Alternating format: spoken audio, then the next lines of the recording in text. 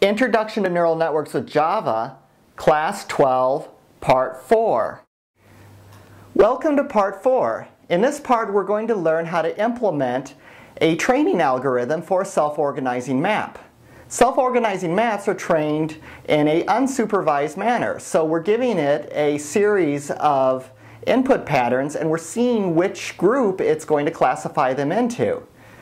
What we try to do in the training algorithm is make sure that at least one neuron is winning for each input pattern. We want to try to strengthen the neuron that is recognizing the input data, and we will also want to try to make sure that there are no unutilized neurons in the output layer. So if there's a group that none of the input data is being classified into, we structure the weights in such a way so that it gets more evenly distributed.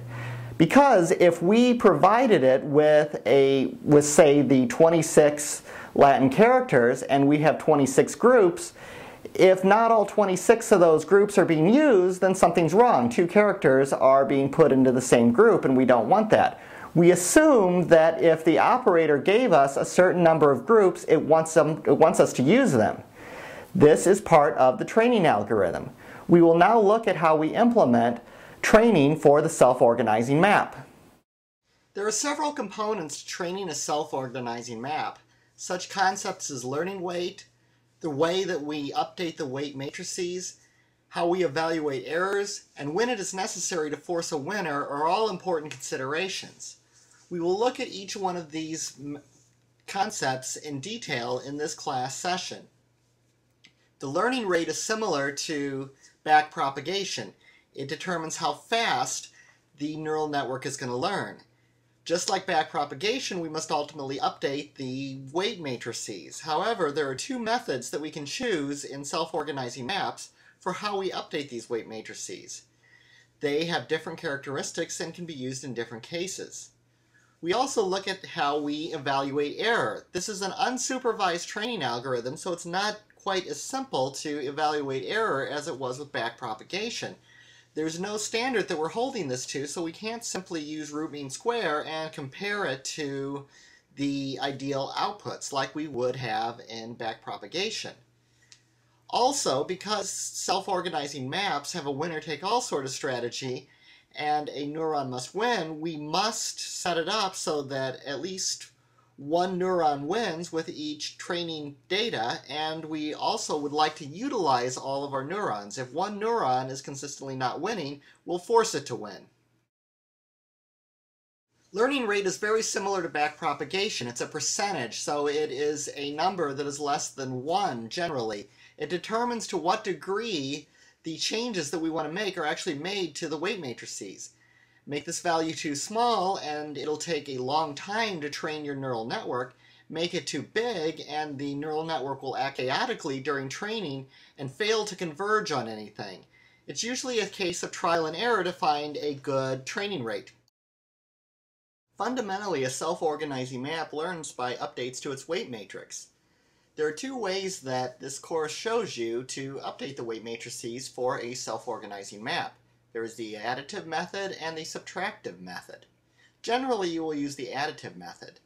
However, in cases where the additive method fails to cause the neural network to converge, the subtractive method may also be considered as a means of updating the weight matrix for the self-organizing map.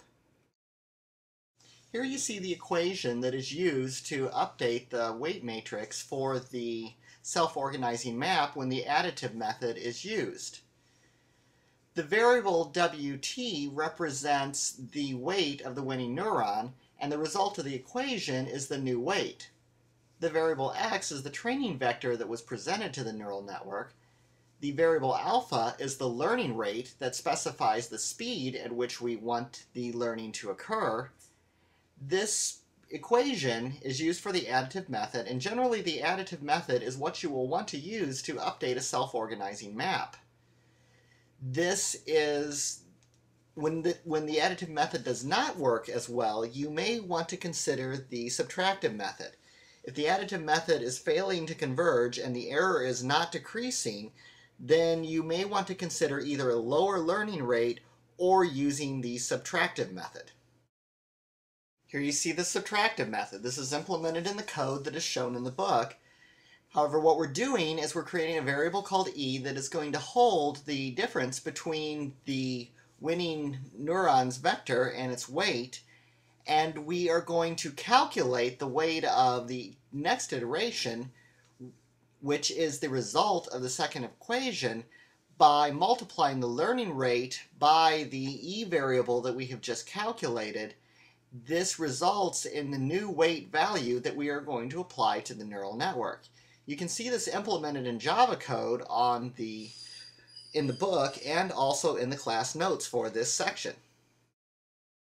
Evaluating the error for a self-organizing map is somewhat tricky because the self-organizing map is trained in an unsupervised way. You can't just use root mean square and calculate the error as a difference between what we're currently looking at and the ideal rate, as we would see. What we do is we assume that since we've been provided with a number of output neurons, that these are the groups that we actually want the data to be divided into. We look at how evenly the data is being divided into these neurons, and we see how effectively they're being used. If certain neurons are not being used, that's not good. We would like them to all be used because we assume that the training data that we've provided contain an example of each of the groups that we're ultimately classifying into. We adjust the weights in such a way to minimize the dependency on one particular group. We'll have some training cases where no particular neuron reacted particularly strongly to a given training set. In this case, we look at neurons that are underutilized already because they're not winning in other training set cases, and we force these neurons to win. This allows us to more evenly spread the load of the winning neurons because we want to fully utilize all of the groups that we have provided the neural network with. And again, the groups are the output neurons because we present the input to the neural network, we evaluate the output neurons and see which one has the highest value.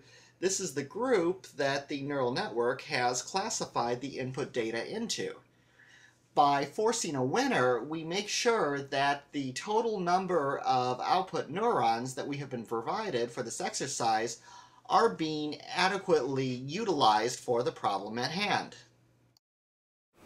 This concludes part 4. In the next part, you're going to see how to implement a simple example program that makes use of the self-organizing map that we developed over the last few class parts. We hope you will continue with Part 5. Thank you. This course is based on our Introduction to Neural Network Programming books for Java and also Introduction to Neural Networks for C#. Available in both paperback and ebook format.